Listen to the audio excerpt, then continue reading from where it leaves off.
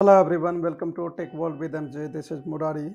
Today I will explain how you can write your console application using VSCode editor. So for that I have used the latest version of .NET called .NET 7 and C# 11.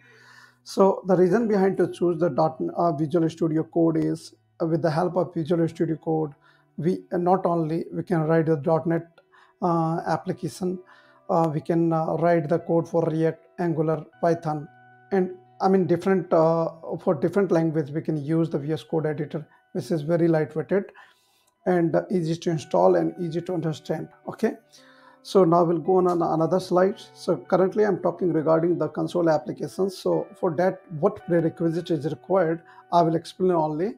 So we must have the Visual Studio Code editor here, and that link I will post in the description, so you can go and check out that Visual Studio Code editor.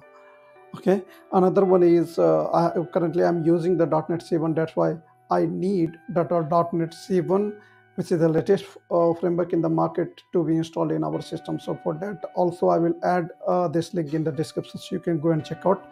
Once you will install these two things, then first of all I recommend you to restart your system to reset everything, and then you will go and open your Visual Studio Code editor, and uh, you need to uh, install the C# extension with your VS Code editor. I will show you how you can do it. Okay, so now another thing is, once you will do this above configuration, previous configuration, then you need to remember 2-3 commands, which is very easy to create your project.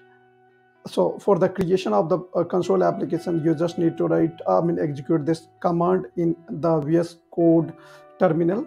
Another one is .NET build, next is .NET run clear. So as the name says, everything looks like very clear and easy to understand and remember. Now we are happy to see the output. So for output, we will go on my screen.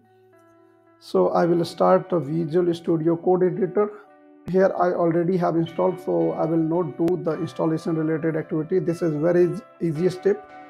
And here I have the two links that I will add in the description. The first one is how you can download and install the Visual Studio Code editor. Here you have the option for Windows, Linux, and Mac OS, and same for the .NET 7 as well. So currently I'm using .NET 7, so I have added this. I will add this particular link in the description. You can go and check out this whatever you're looking up for which Windows systems and what operating system it is. Okay, so let's come on our screen. Our VS Code editor is already opened, so we'll go and do the third point that I have already described you, to add the C# extension. So in my case, our C# extension is already installed.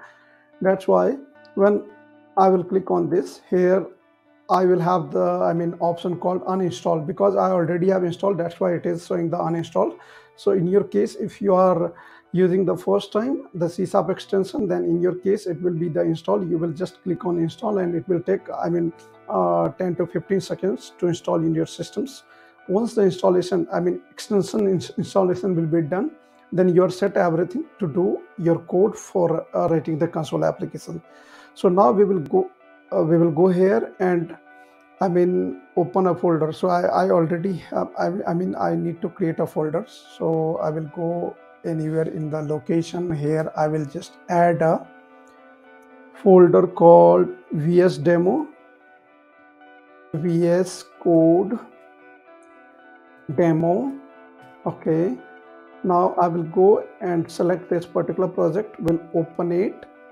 So once I will open, so here you will have in the left corner, you will have the VS Code edit folders that I have created. Okay, so the next step will be, you will open your terminal. Okay, so this is the terminal where you will execute whatever command I shown you in the slide. So there we will have the 3 commands. So first command is just for creating the project. Okay, so here I copied it and will paste here. So now it is clearly written .NET New Console Framework .NET 7 currently I'm using. So I will just go and enter here. So our project is in progress to create. So here you will see our project is created.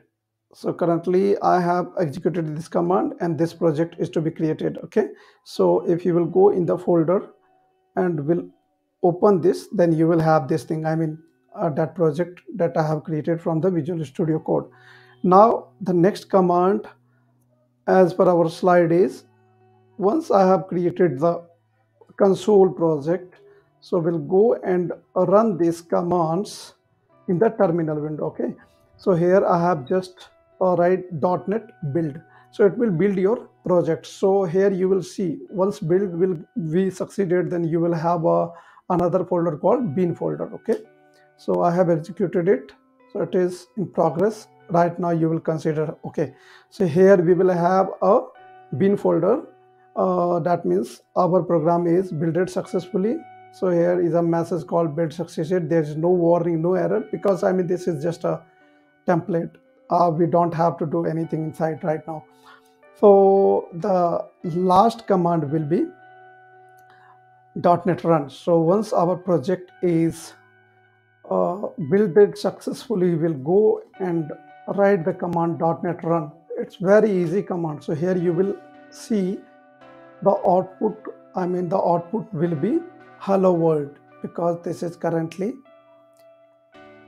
hello world, which is by default. So here you can see the hello world is printed. That means we got whatever expected output is required. So here, for your understanding, here I will just go and change something like I will write, this is my first demo console application. This is my first demo application. Okay, so I will just go and Control S, saved it.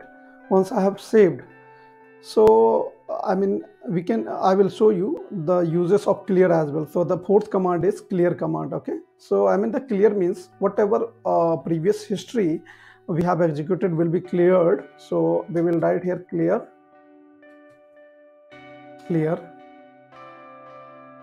Okay, no, it's like we have written some wrong command. So I think clear.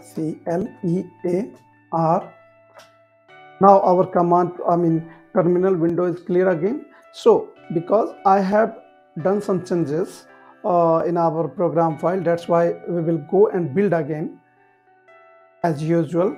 So here I will write again. Either if you are in the terminal window, you will have the up and down arrow by which you can you can fetch whatever previous command you have executed. Otherwise you can write you need to write in your terminal window as well. So currently I have written .NET build. So I will click on build again. So it will build our new changes. Talking about these changes. So build is succeeded. Now I will go and use the run command here again. So here you can see the result. So result should be hello world, which is by default, and one line I have added just for understanding. So this is my first demo application. So that it's about how you can execute the your code, or how you can start your writing console application, or web application as well. You can because this is a very basic session related to how you can start. That's why I have not made it complex. So that's all. So once you will go in your folder again, so you will have the bin folder. The whatever build is available inside bin and everything is looks as it is, as you can do the same thing with the Visual Studio. Okay. So now in the next session, I will show you with the help of ChatGPT extension how you can write your code in the Visual Studio Code. VS editor. Okay, VS Code editor. So if you feel this video looks helpful to you, then please stay with us for the future updates on the further session, and please subscribe our channel, and do not forget to hit the bell icon for the future updates, and please your like will be help to spread this type of content our broad community as per Google algorithm. So thanks for watching.